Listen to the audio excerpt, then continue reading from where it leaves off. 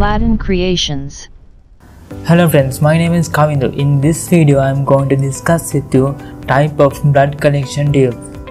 Biochemistry tube was invented by Joseph Kleiner and Becton Dixon in 1949. You may have seen different colors blood collection tubes.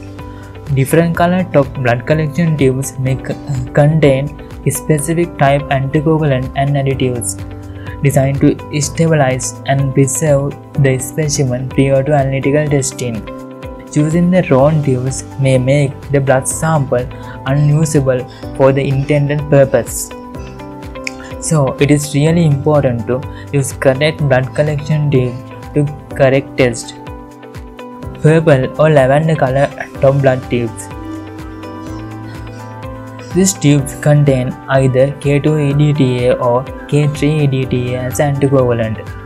Calcium is an essential component of coagulation, so EDTA prevents clotting by chelating calcium in blood sample. This anticoagulant can preserve morphology of blood cells, so this lavender colored of blood tubes used for full blood count, blood picture, HbA1c test, measure most proteins and DNA and RNA isolations.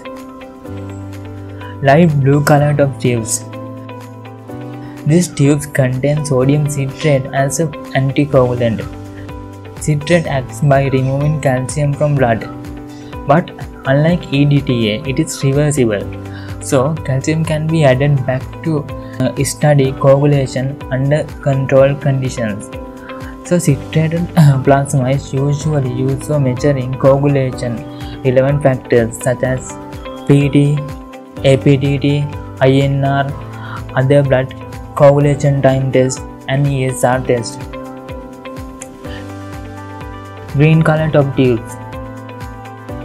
Light green tubes contain lithium heparin and dark green color tubes contain sodium heparin as anticoagulant. Heparin tubes can also come with separating gel. Heparin acts by inhibiting thrombin formation. Note: if your endgame is PCR, you should know it's particularly known to interfere with PCR reaction.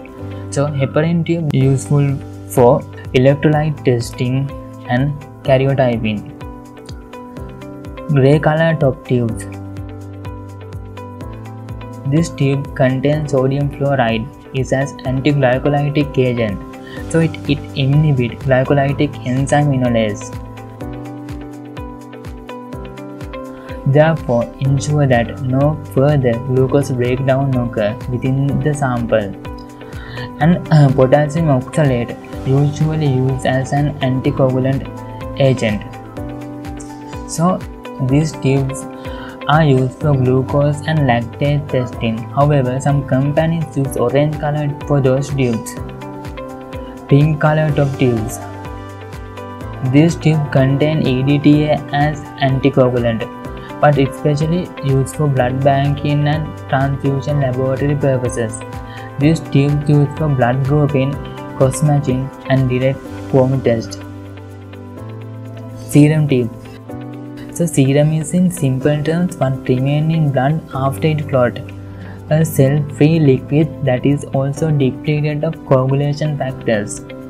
It can be stable way for measuring blood proteins, lipids, hormones, and electrolytes. Red colored of tubes. Red colored of tubes can be plain tubes or tubes with clot activator. These red color tubes used for serum preparations. Gold color top tubes. Gold color top tubes also called as serum separation gel tubes. These tubes contain two agents, silica particles and serum separation gels. So gel layer will come to between serum and cells and help to clear the separation serum from red blood cells. Used for many biochemistry tests. So don't forget to subscribe my YouTube channel and hit bell icon for update with more videos like this. Thank you.